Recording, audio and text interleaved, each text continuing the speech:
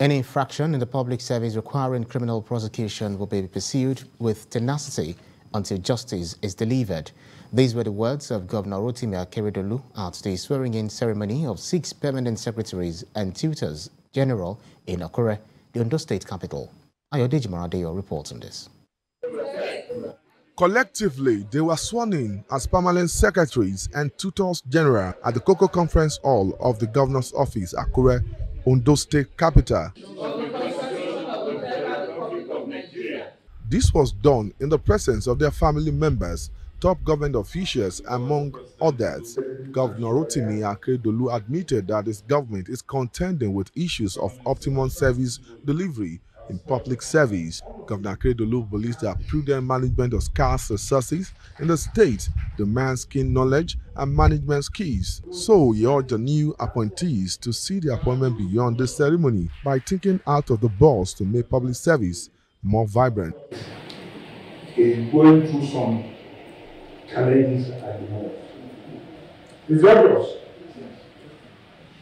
We have security challenge and many more challenges. So when we celebrate, as we are doing now, I pray we celebrate in moderation. Yes, it's a moment of joy.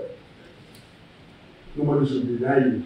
Responding on behalf of his colleagues, Olusegun Omojuwa appreciated Governor Akeredolu for the elevation and promised not to disappoint him and people of the state. We thank you. I will say God bless you.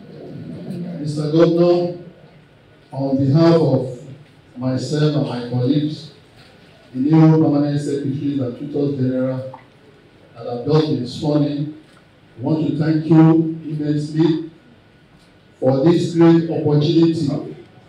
Like you said earlier, it is a privilege because out of many, we were considered fortunate and lucky. So we appreciate this privilege. The task before this new appointees is enormous, and the state government requires optimal performance from them to take the civil service to a lofty height. Ayodeji Maradeyo, TVC News, Akure.